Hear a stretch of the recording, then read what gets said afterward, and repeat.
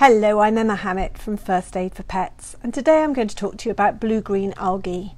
You may well have seen environmental health warnings outside ponds or lakes or lochs or canals as well sometimes about blue-green algae, do not enter or drink the water.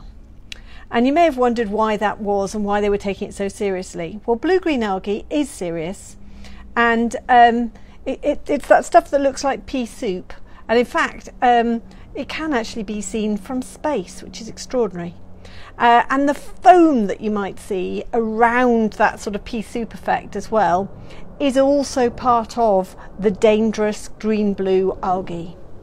Now, green-blue algae is a group of bacteria that is very toxic to your pet. It's toxic to humans as well, but for humans it tends to cause more skin rashes and stomach upsets, whereas for your dog it is very serious for them and it can kill them in just 15 minutes.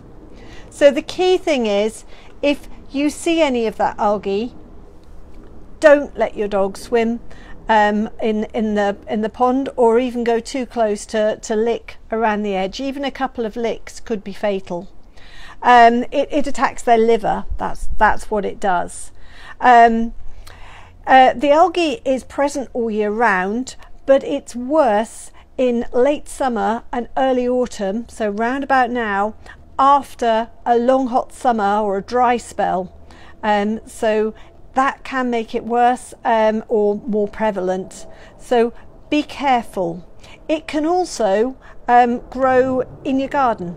So it can also grow in a water butt, in a stagnant bucket of water or a watering can. So empty out any old stagnant water you've got and rinse it all out very, very carefully and thoroughly. So not all algae is poisonous. But unless you know for certain that the algae you've got around your garden is fine, just be careful, because it is dangerous stuff.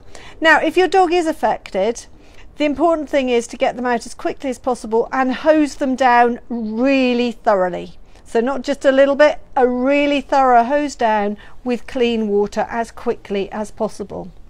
If a dog does survive the blue-green algae, it is likely that they will have long-term health problems as a result.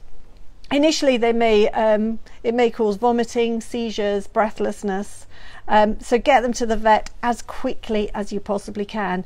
Currently, there is no antidote to blue-green algae, so I'm afraid it is generally fatal. So take those warning signs very seriously. If you do find any, they also ask that you report it to the Environmental Health Agency so that they can make sure that other pets are safe as well.